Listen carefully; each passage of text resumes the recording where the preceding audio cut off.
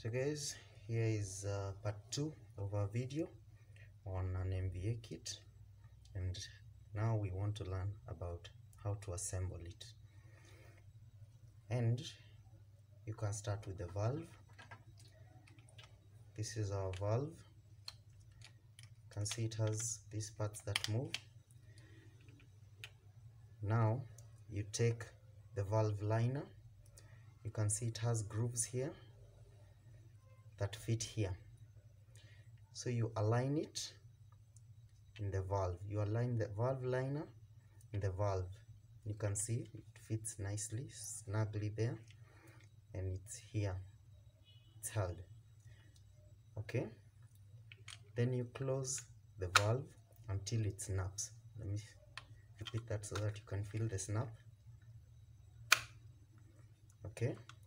Then you check that it's aligned. Alright, it's well aligned. The next step is you take the valve cap, the cap, this one. You can see these grooves, they align here. So you just push it in. Again, you feel for the snap, like that. That way you know that the liner is well applied and the valve will not open because the cap has fit and it has closed here. After you assemble the valve, you fit your cylinder where it's supposed to go, which is here. Okay, and it's advised that you align everything like this. It makes it easier to be oriented later when you're doing the procedure. So you align the valve with the cylinder like that. Once you do that, go to your plunger. Sometimes you'll find that this O-ring has been removed. In this case, let me try and remove it just for demonstration purposes. Okay, so if you find that when the kit was used, the O-ring was removed, you come and fit it here in this groove like that, and it fits in very nicely. Now, for it to be easy to do the procedure, it's important to lubricate the O-ring with silicone based. It's not advisable to use water based or petroleum based lubricants, and do not over lubricate.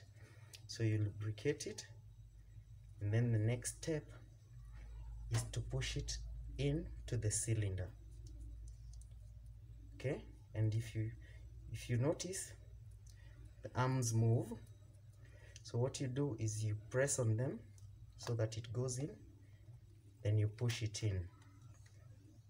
Okay, once it's in, you push it in all the way. Again, try and align everything so that it's horizontal from the valve to the cylinder to the plunger. Once this is in, now you take your collar stop. There are some holes on the cylinder, and those holes is where these two projections will fit. Now these projections are the ones that prevent this from coming out all the way. If you see, it can come out all the way when you're doing the procedure. So you want to put the collar stop so that it holds them. That's it. This other side, it fits in like that. So that's your assembled kit. You can do that and test it, and you see that the collar stop holds the plunger in place, and these arms prevent it from going back in when you create vacuum, because they have come out like that and they have held on to the edge of the cylinder. So if you want to push it back in, you have to push them in like that and push it back in like that. Okay, now that is assembly. I will show you in the next video how to. Okay, so we have the assembled kit. Now we just want to apply vacuum, and this is pretty easy. So you just come and close the valve, you push this in and they lie like that.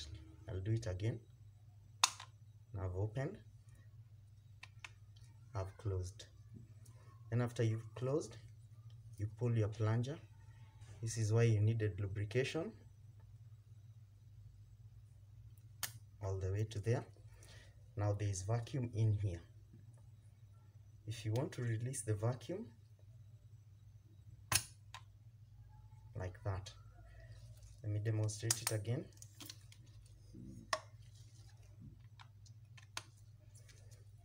You have vacuum. You're creating vacuum and it has locked. Alright.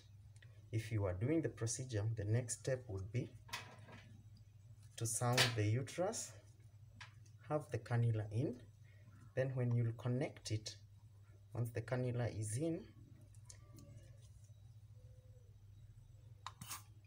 can feel the vacuum is being transmitted all the way, and that is the suction motion you need. So guys, now we look at how to disassemble the MVA kit, which is very easy. Start by removing your cannula. You twist it. Okay, do not attempt to remove from the base. Okay, and then pull the cylinder head out of the valve like that. Okay, then you want to remove the cap first from the cylinder, okay, which is like that. Next, it's very easy. You can see it locks there. So if you press on these two like that and pull, it comes out. Then you open your valve and your valve liner will come out like that. Next, you want to remove the plunger from the cylinder, but you first have to remove the collar stop like that. Then you pull your plunger out like that, and then you can remove the O-ring like that. That's how you disassemble.